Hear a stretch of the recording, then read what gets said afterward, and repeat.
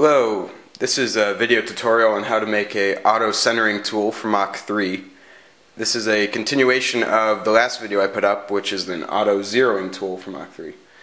And so pretty much this is the original Mach 3 screen set that it comes with. And so for the auto centering tool, you're going to need to download the Big Tech's blue screen set.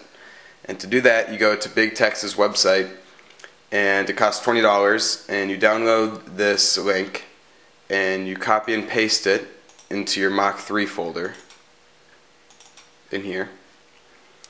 And once it's in there, you might have to restart your Mach 3, but you go to View, Load Screens, and you scroll down until you find Big Tech's blue tool setter. Okay, so this is the Big Tech screen set. In the bottom right, it has a auto centering tool, which I'll talk about in a bit.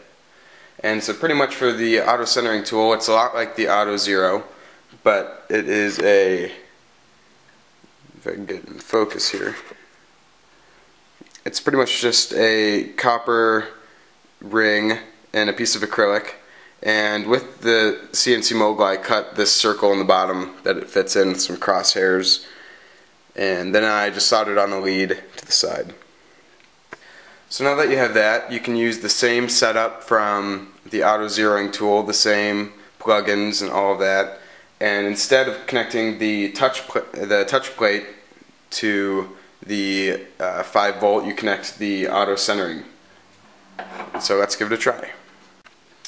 Okay, so now that the Big Tech screen set is all set up and ready to go, I have the ground hooked up to the router and the 5 volt hooked up to the lead on the auto centering.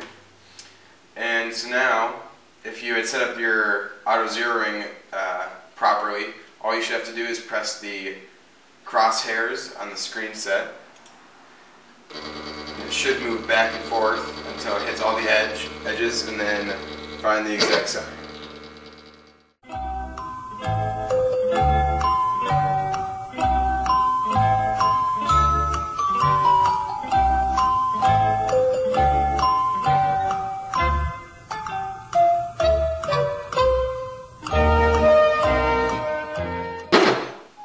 Alright, so now on the bottom of the screen it says probe centered, and so that means it's exactly centered within this ring. And if you wanted, you could put a little pin on the bottom of this, so you could put it in a hole or something that you need to find the center of. Well, that's pretty much all there is to it. Good luck creating your own auto centering tool. And on behalf of CNC MOGUL, thanks a lot for listening.